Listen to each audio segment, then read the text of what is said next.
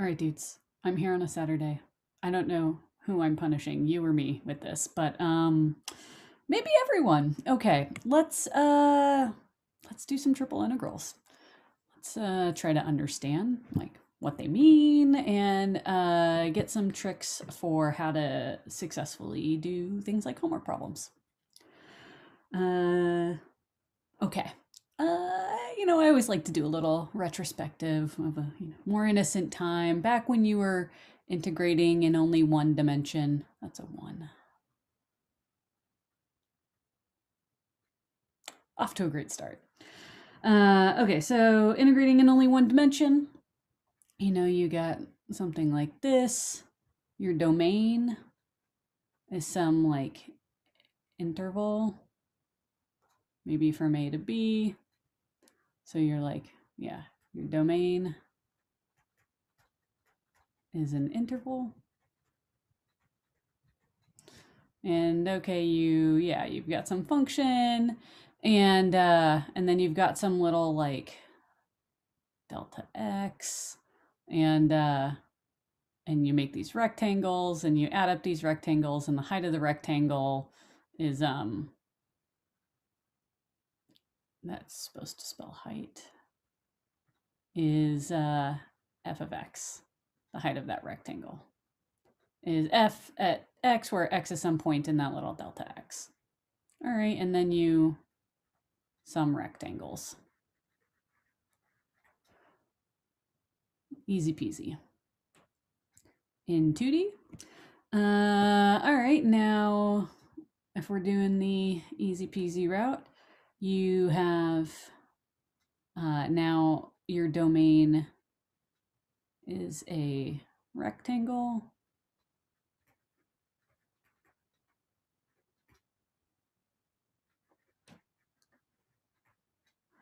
And goes from maybe A to B and then C to D. And then you've got some like surface above the rectangle. I don't know, doing something like that. And you add up now you've got little like delta A's, like little delta areas, and you are adding up these columns.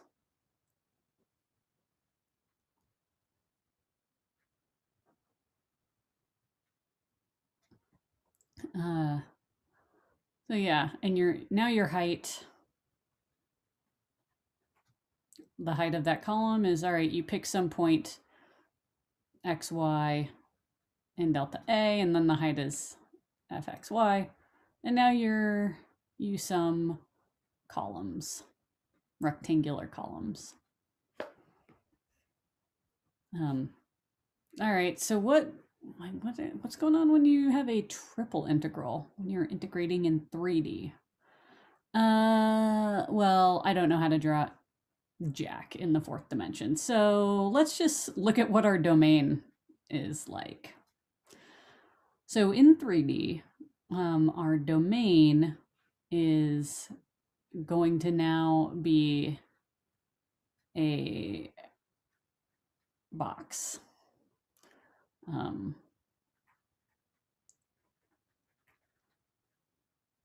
So yeah, the box maybe has x values from A to B and y values from C to D and z values from, I don't know, E to F. And that E looks poorly placed. Let's see, should I do it like up here? I don't know if that's any better. Anyhow, all right, so our domain is a box. And okay, now instead of a delta x or a delta a, we've got this like, you take a little delta v, a little like change in volume. And so yeah, now domain is a box.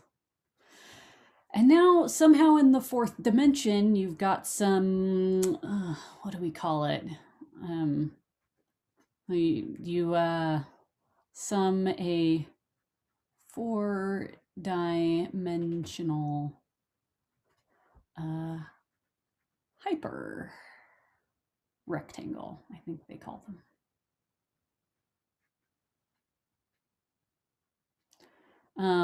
Where the height of that hyper rectangle, I'll put height in quotes there, is all right, f of x, y, and z, where x, y, z is some point in that little volume. Hyper rectangle, not pictured.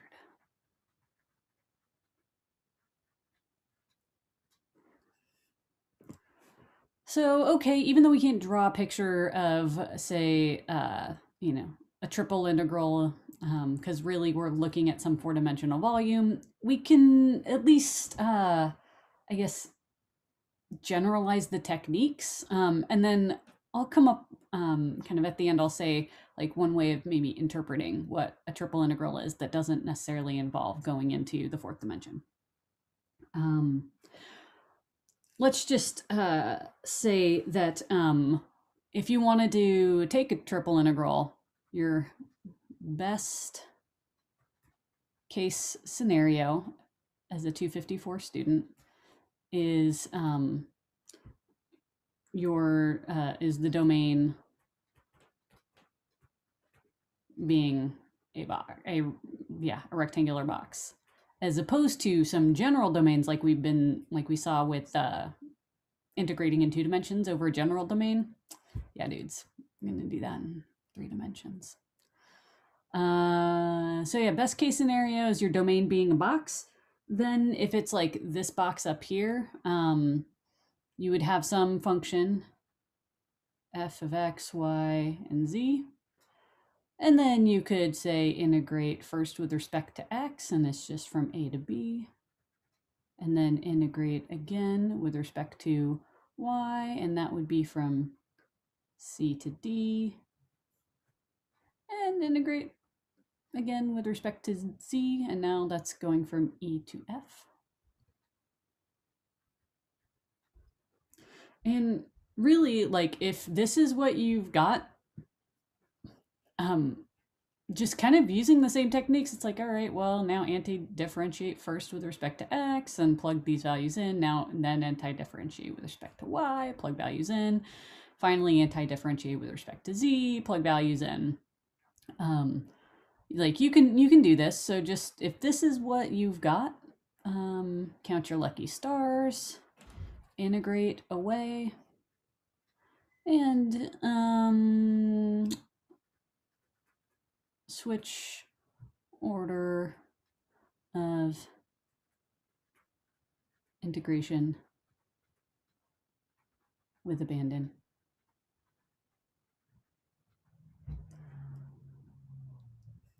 All right, so that's the best case scenario. In order to kind of explain how to do some problems, let me first, harder problems where you're not integrating over a box. Let's start by, I'm going to say, find the volume of a box the hard way. And the hard way is to do a triple integral. But just like the double integral over a region, where if you're just integrating the number 1, that gives you the area. Okay, integrating a volume just with 1 over 1 gives you the volume. So if you just have 1 and you're integrating that's your function. So I guess, yeah. So if that's your function, then I want to draw a picture and say like, oh, how would we like convince ourselves that the triple integral is the volume from a picture? So I guess I'm going to spend some time redrawing the picture I just drew on the other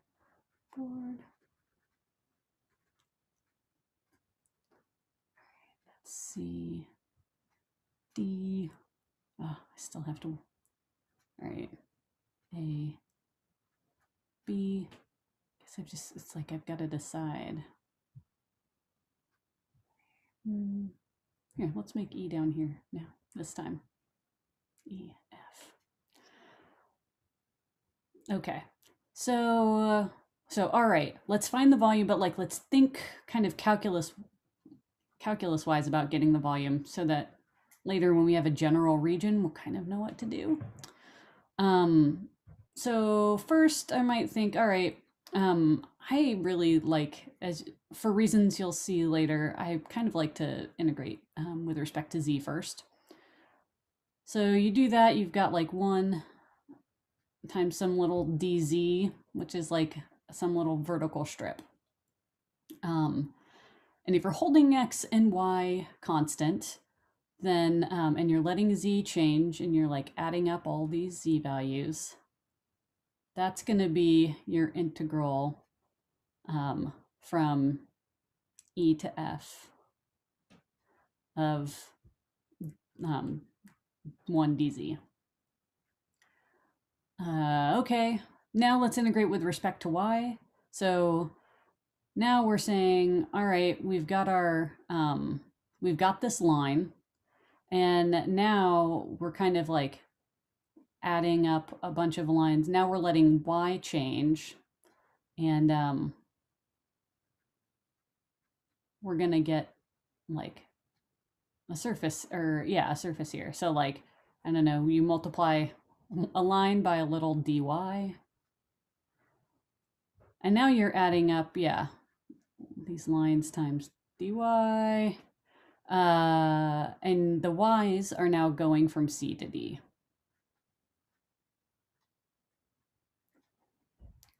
And now, okay, you take these surfaces and then you like multiply by a little dx.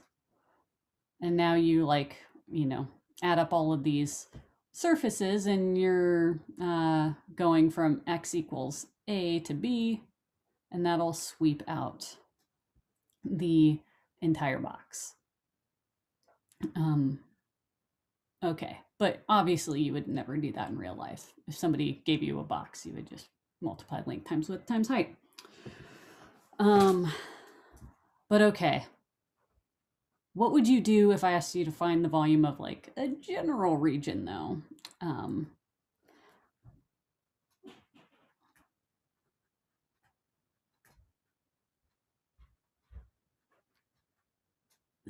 It can be a bit much. Okay, so we're looking at a general region. Let's maybe, again, think of volume. Let's find the volume of a general region. So maybe I'd have let's start with an example, like find volume, whoops, I didn't mean to do that, enclosed by what? The plane, what plane did I have in my notes? Oh yeah, maybe this one was from your book, z equals 1 minus x minus y. And the coordinate planes.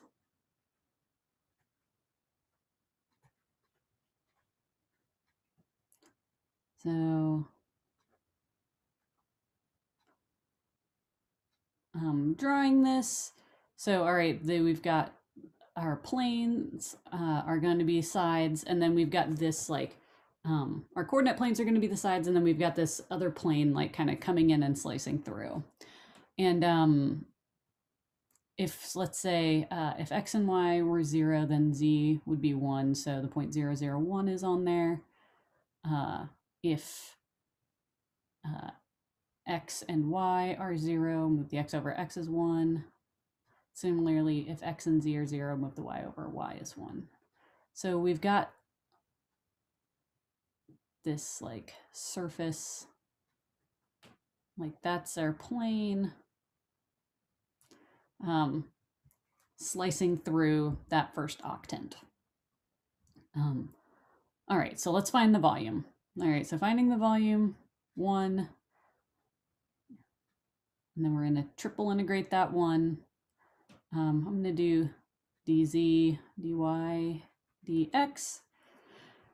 And then, yeah, let's figure out what the bounds are. So, okay, think about this, like, all right, you just like have some x and y fixed, and then take some like little vertical piece dz, and now add them all up. And let's pretend it hits the ground there, and then hits the plane there. So we're adding up dz's from, well, the bottom is z equals 0. And then the top is this coordinate plane. So the height, the tallest z value is going to be a function of x and y. Or sorry, did I call it a coordinate plane? It's not. The like skew plane here. So yeah, but the height, how high you up you were integrating in z, that depends on what x and y you're at. And so the upper part here is going to be a function of x and y. And in fact, and here it is. It says, oh yeah, the height is 1 minus x minus y. So you're integrating the height up to 1 minus x minus y. I have a feeling I'm going to want more room for these integrals.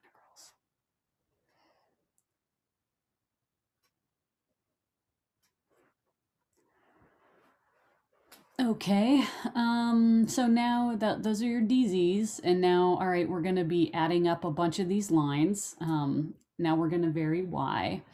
So like, we gotta like multiply it by dy, and okay, we're gonna, yeah, add up a bunch, and it's gonna, we add them up,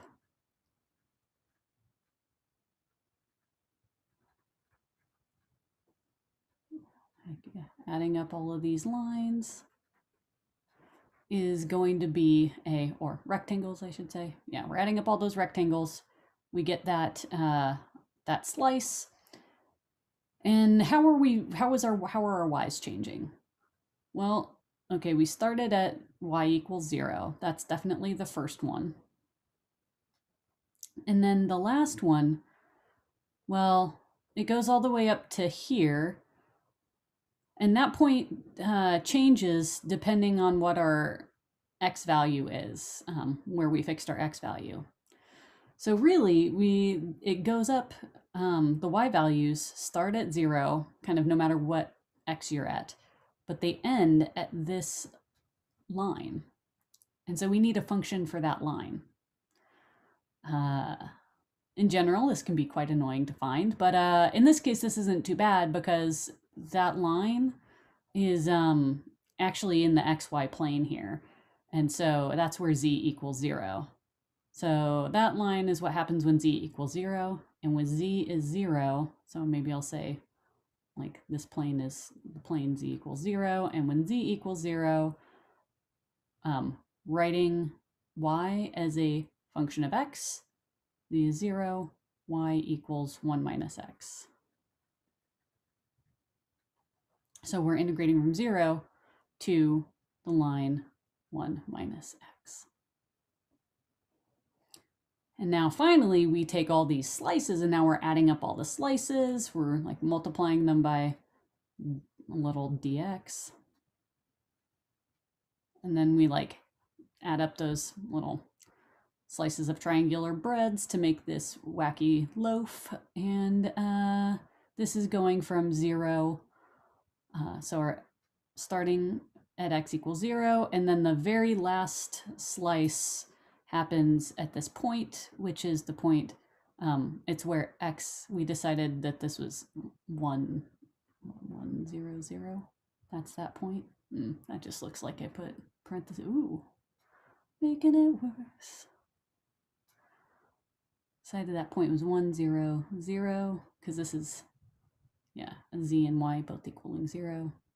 I mean, okay, this was 0, 0, 1, and this was 0, 1, 0. Could have written that in originally, I suppose.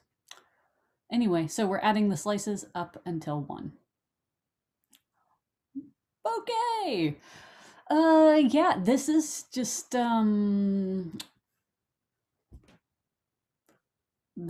tricky, and you got to think through how to make the bounds, how to change the bounds of integration, or what to make your bounds of integration. Um, let's see. So yeah, what if I had switched the order? This might be like a nice exercise for you to like pause right now and see if you could like figure out how you would maybe switch the order. Like, what if I um, switch the order of integration to now we're taking the triple integral of 1, but maybe do dx, dy, dz. So yeah, you could pause that and see if you could figure it out. For the, I don't know, 1 or 2 students who maybe did that, welcome back. Let's switch the order. So we've got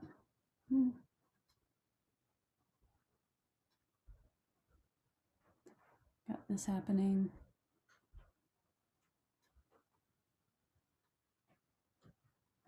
Okay. So now we're first integrating with respect to x. So first we're like, I don't know, hold x or hold y and z fixed and like take a little dx.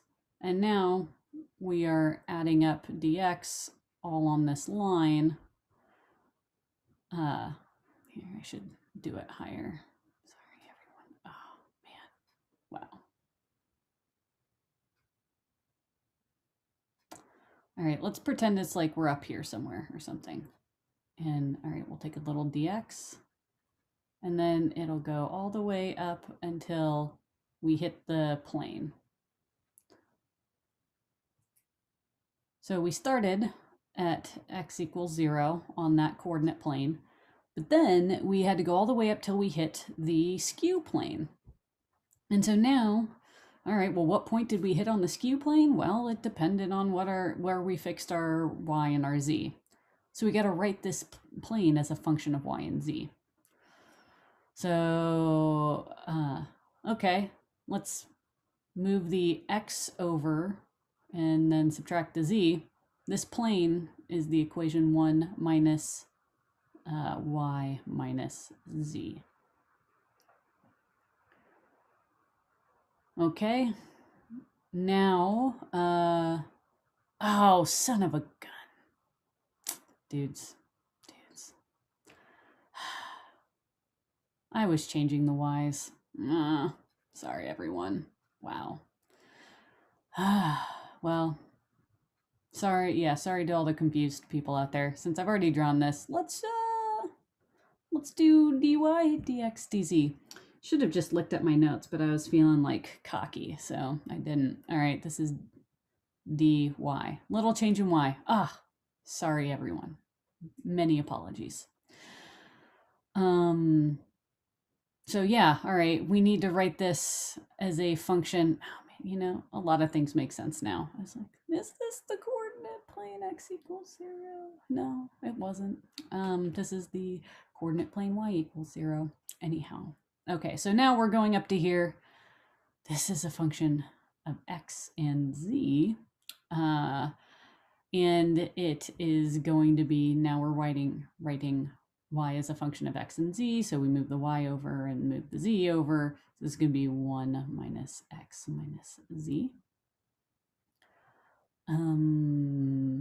Okay, now dx, so now we like multiply this by like a little move in x, and we add up till we get kind of like a horizontal, like triangular plane. Dx. And now, all right, where these lines are, you know, we're like starting to add up like little rectangles now. Where are we starting and stopping? Well, we're starting on at the first line is going to be at x equals 0. And then the last one is going to be here. So, and where that point is, well, it depends on how high you are. So we need to write this line, we got to write that line as a function of, so let's see, we are integrating away our x's. We need to write this as a function of z. So, all right, this is the plane. This coordinate plane is y equals 0. And so if y is 0, then that line hitting there, that is z equals 1 minus x. Okay.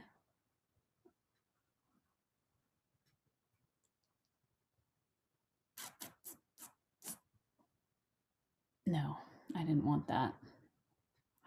I wanted it as a function of z, not as a function of x. Wow, I am priceless today. This, if x, all right, y is 0. We want to write this as a function of z. So this is going to be 1 minus z. Oh my gosh. All right, 1 minus z. And yeah, I want to like integrate away, or I'm integrating in with respect to x. So like when I plug this function in, the last thing I have is z. Like I can't have an x up in here. Otherwise, it'd just stick around after I integrate with respect to z. So, okay. Ugh, yikes. All right, and now we've got these horizontal slices, and so now let's like multiply one by a vertical slice, a little dz, and then you get a little volume. And now you're like adding up the volumes, and you're starting at z equals 0, and then the last volume you get to is at 1. So, yikes. Yeah, I wish I hadn't messed that up so much, I'll be honest. Well, no point in stopping and asking for questions, but I'm sure they're there. Okay. What if you had a like some more general region, like not just flat plains or something like that? Here is kind of a general strategy that I think you can use to kind of figure out.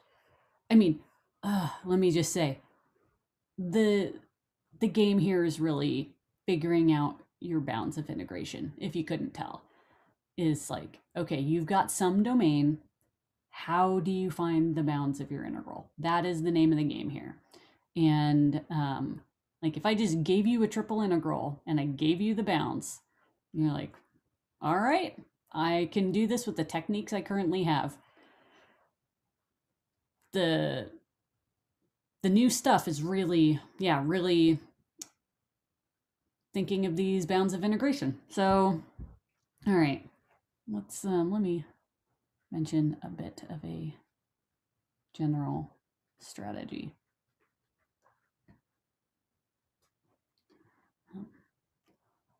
When I see this, I'm like, general strategy here for the rescue. I just think of that dad joke every time I write general something or other, which in math is quite a lot.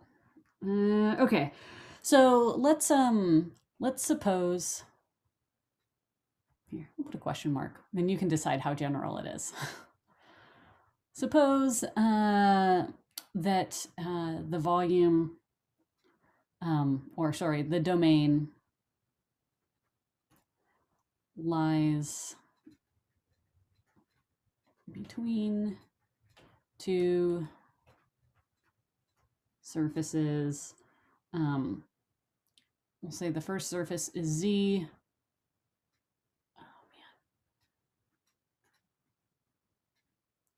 Equals u1 of x and y,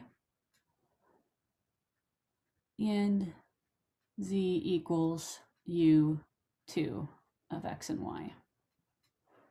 So something like maybe you've got some bumpy surface here, like that, and then another one down here, and your domain is this like three-dimensional general region. General region, here to the rescue. Sorry. All right, we'll call the region E because that's what your book does. So it's like you've got this lower bound u1 of xy and this upper bound u2 of xy. And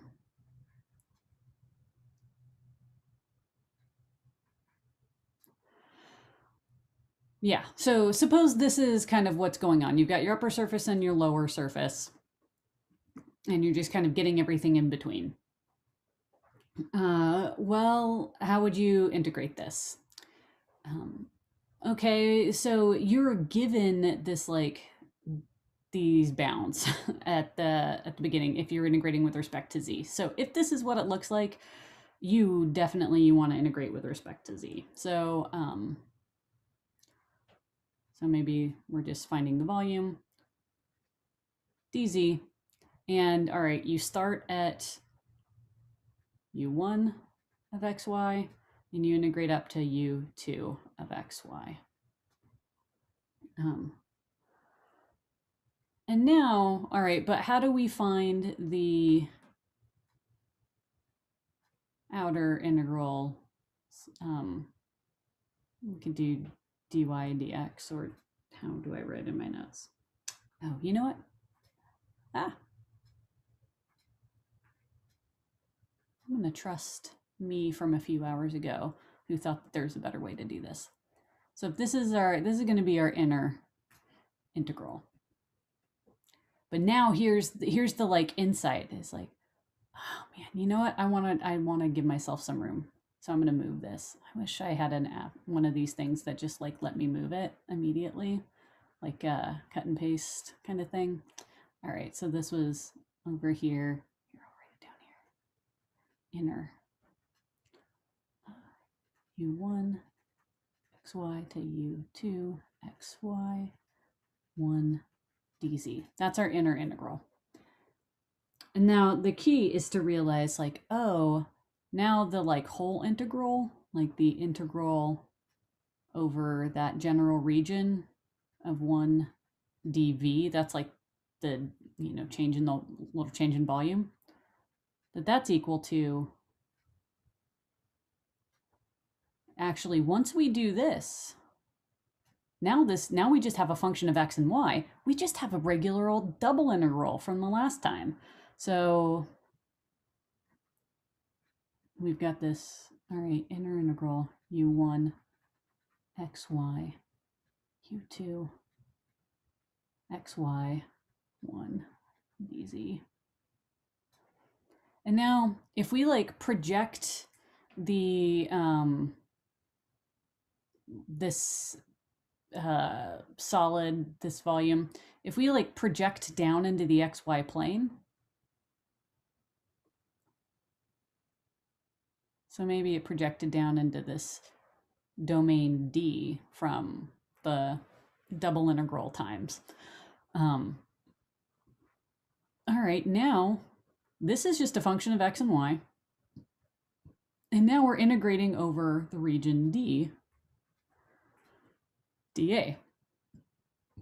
So I guess the general strategy is if you are comfortable with finding double integrals over general regions, then after your very first, if you can say for sure, oh, I know for a fact that my volume lives between two surfaces. Here, the surfaces are like functions of x and y, so they're heights. But you know, if you could change it accordingly if you had some function of y and z bounding your two regions, or a function of x and z bounding like two surfaces.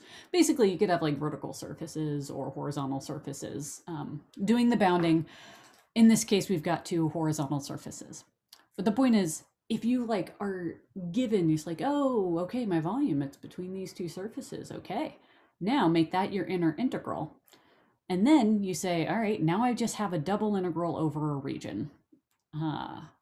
And yeah, I mean, double integrals over general regions are not like the most fun, but they maybe seem more doable. So this might be helpful, a helpful way to think about going through these problems, as opposed to my way of like really thinking like adding up z's and then adding up y's and then adding up an x kind of thing. You could think of it this other way, where you take two surfaces, make that your inner integral, and then project into the plane that you are like integrating, the plane that you're not integrating through. Like, okay, you're integrating with respect to z, so now you project down to the xy plane. But if your surfaces were in terms of x, then you would project into the yz plane, the domain. I hold out some hope that that spiel will make sense if I do an example. So, oh, maybe I'll just write the words that I wrote in my notes here, which here I say now, check out the projection of the domain E in the xy plane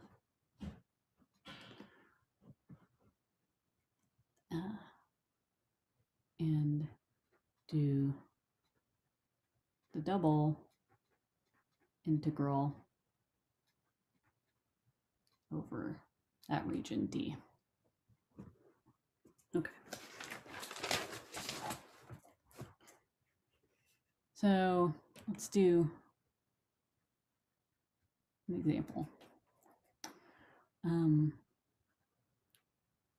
Find the volume of the region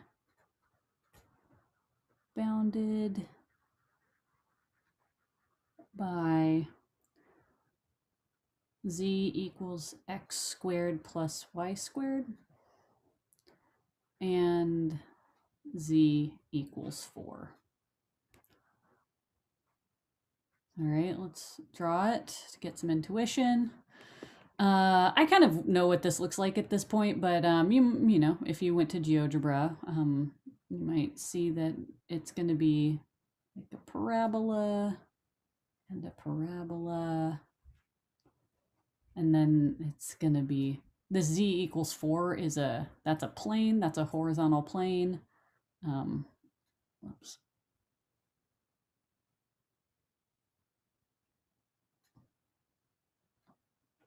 So yeah, something like this is what it looks like. All right, so it's getting like, you've got this kind of in the lower half of a watermelon shaped region, and then it's getting sliced at z equals 4.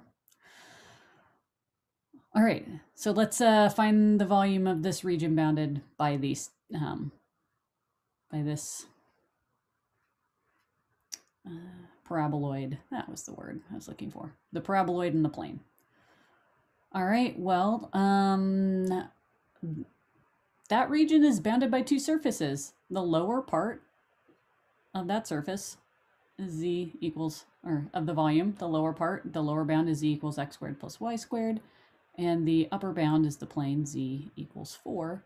And so, yeah, the inner integral is going to be the integral from x squared plus y squared to 4 of 1 dz. All right, so then the you know, general strategy commands us to take the domain, the like general region, and project it down into the xy plane. And if you do that, if you like smushed it all down, you really are going to get this this circle here and everything inside of it is the domain D. And that circle is going to be, it's basically, I mean, you want to find basically all x and y values that produce something in the region E. And the maximum, as big as x and y can be, is where it hits the plane z equals 4. And so this circle is actually the circle x squared plus y squared equals 4. So, okay, so now you've got this like inner integral, which is some function of xy, and now you're integrating that function of xy over the region D. So now I'm looking at the xy plane. This is a circle of radius 2, not of radius 4, although it's certainly tempting. Lord knows I've been tempted. But yeah, it's a circle of radius 2. And all right, now you want to integrate this. Well, you've got some options. I don't know, I would integrate this first with respect to y. So I would change the y's. And remember, to do this, you got to like find an equation for the top and the equation for the bottom. I feel like we did a circle example in the double integral general region. At the top, if you're solving for y, this is going to be y equals the positive square root of 4 minus x squared. And this bottom is going to be the minus square root of 4 minus x squared. And so the like middle integral is going to be, all right, let's just, we've got the first one, x squared plus y squared up to 4 of 1 dz. And now we're integrating that function from minus square root of 4 minus x squared up to positive square root of 4 minus x squared dy. And then, okay, now you've got a slice, and now you want to add up all the slices. And your first slice is at x equals minus 2, and then your last slice comes when x equals 2. So the outer integral is just going to be from minus 2 to 2. And then you've got the rest. 4 minus x squared to 4 minus x squared plus y squared to 4, 1 dz, dy, dx. Yeah. So I guess the reason why I like integrating first with respect to z and then y or x is because we're used to thinking of these surfaces in 3D as function, like we've often have written them as z equals some function of x and y. And so, all right, I like thinking of it that way as opposed to converting from functions of x and y to functions of y and z, or functions of x and z. So yeah, so I often think of these volumes as being bounded by functions of z. And that's also why I like to have the second integral. Like I like to integrate with respect to y first, is because, well, I'm used to writing things as functions of x. You could like rotate your head and think of the circle as the like right side of the circle being a function of y and the left side of the circle being a function of y. But that's not how I've been doing it most of my life. And so that's why I like to integrate with respect to y next. And then finally integrate with respect to x. But that's just me. And some problems really demand that you integrate with respect to one variable first, because like that's really just how it's given to you. But yeah, You could switch the order of integration on this, and I think that might be like an in-class problem. So I'll have you, I'm thinking in class, I'll give you the same region, but then ask you to integrate in a different order.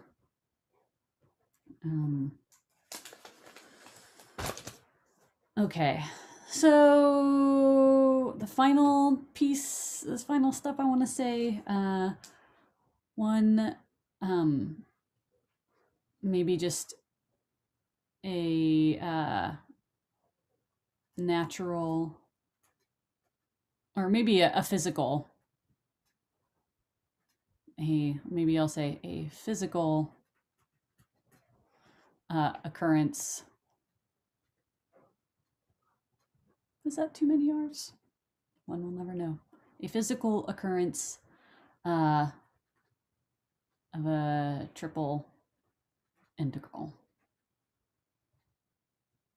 Like here's where you might find one in the wild.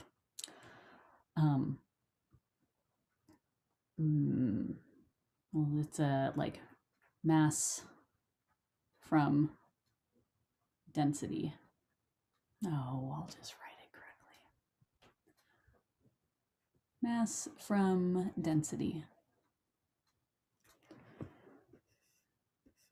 So, if you have a function f, x, y, z that represents density, like density of a fluid, for example. So this is something that, yeah, we have formulas that say, oh, well, if you like go down far enough in the ocean, like usually density of the ocean is just going to be a function of z, it turns out. But that's okay. It's like, all right, you've got some function that represents density. Then, all right, if you've got some like three-dimensional blob here that you're is your domain, and you've got your little like delta v, then the density times volume gives you mass, because density is like your mass per volume, and like so it's mass per volume.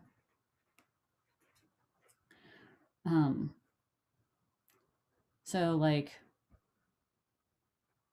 f of x, y, z dv, or maybe I'll write like delta v, actually. That's what that is at delta v.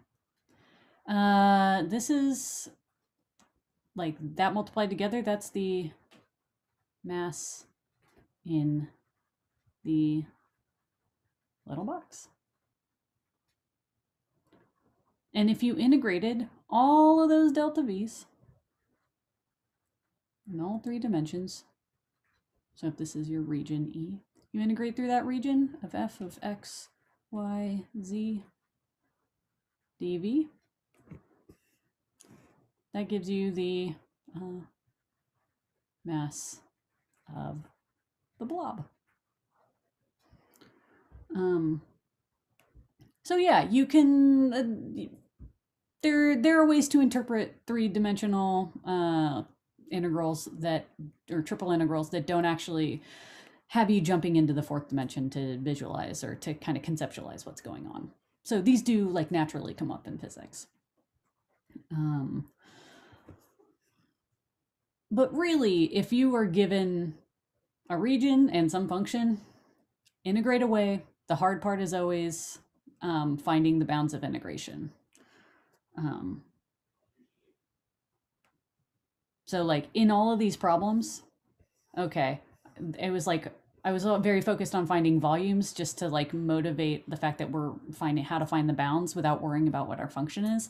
But say in this problem, well, maybe you want to integrate instead of one, some function of x, y, and z. Okay, these almost always turn out like hairy very quickly.